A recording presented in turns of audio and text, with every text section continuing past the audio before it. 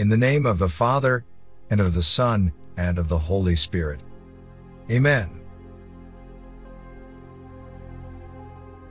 Vineyard Virtues. Cultivating a fruitful life in the parable of the vine and the branches. The parable. I am the true vine, and my Father is the vinedresser. Every branch in me that does not bear fruit he takes away, and every branch that does bear fruit he prunes, that it may bear more fruit.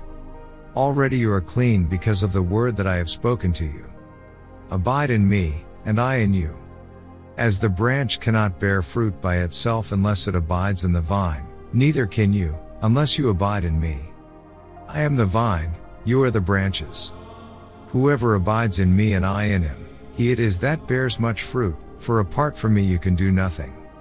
If anyone does not abide in me, he is thrown away like a branch and withers, and the branches are gathered, thrown into the fire, and burned.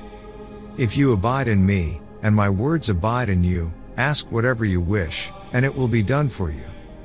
By this, my Father is glorified, that you bear much fruit and so prove to be my disciples.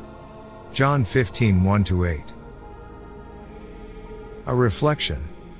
In the parable of the vine and the branches, Jesus uses the metaphor of a vineyard to illustrate the intimate connection between believers and himself. This parable is part of Jesus' discourse on the Last Supper, where he emphasizes the significance of abiding in him for spiritual vitality and fruitfulness.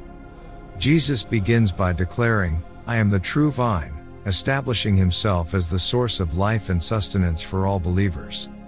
The Father, portrayed as the vinedresser, tends to the vineyard, ensuring its health and productivity. Each believer is represented as a branch, intimately connected to the vine, drawing life and nourishment from Christ. The parable introduces two crucial aspects, pruning and abiding.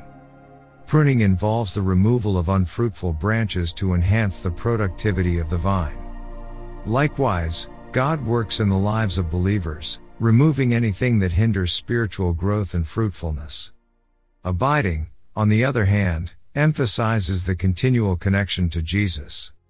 It is an invitation to remain steadfastly attached to him, drawing strength and vitality for a fruitful life. The imagery of the vine and branches underscores the importance of dependence on Christ. Jesus declares, apart from me, you can do nothing. The fruitful life is only possible through a deep, abiding relationship with him. This connection leads to spiritual fruitfulness, demonstrating the transformative power of Christ's life within believers. The consequences of not abiding in Christ are starkly portrayed: withering and separation from the source of life. However, for those who remain in him, there is a promise of answered prayers and the glorification of the Father through bearing much fruit.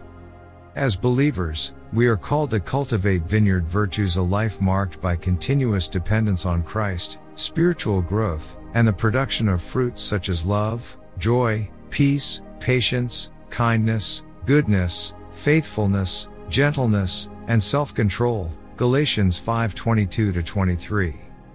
May the parable of the vine and the branches inspire us to abide deeply in Christ, allowing his life to flow through us, producing a bountiful harvest that glorifies the Father.